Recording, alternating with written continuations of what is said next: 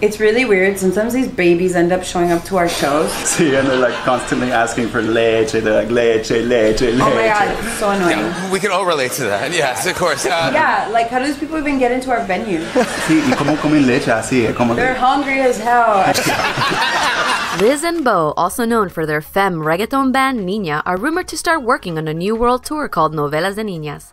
They have kept pretty quiet about the tour. All we have heard is that they are thinking about having a lavish, futuristic quinceañera theme with new videos, live camera work, a full cast, and will be premiering at a banquet hall in Hialeah, Florida. Bueno, sí, and we're gonna have like a dance team that's all drums. Yeah, I mean, come on! We're so excited about that.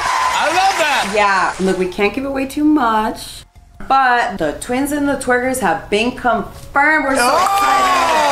Niña started out to bring diverse voices to the male-dominated genre of reggaeton. Sometimes their shows have been described as musical, chaotic soap operas. With their witty lyrics, cameos, and unconventional visuals, you just don't know what they will bring next. Oh my god, the last show we did was so funny. We had to use chairs as the stage. Eso estaba de madre y medio. Yeah, it was like shaking my butt so much that I almost fell off.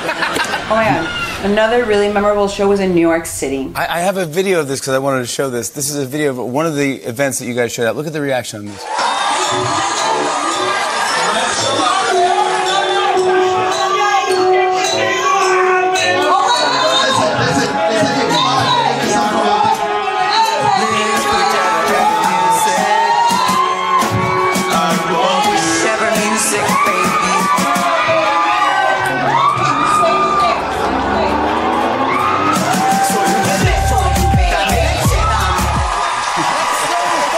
What else will LIZN'BOW have for us? You will just have to wait and see. Besos, niñas.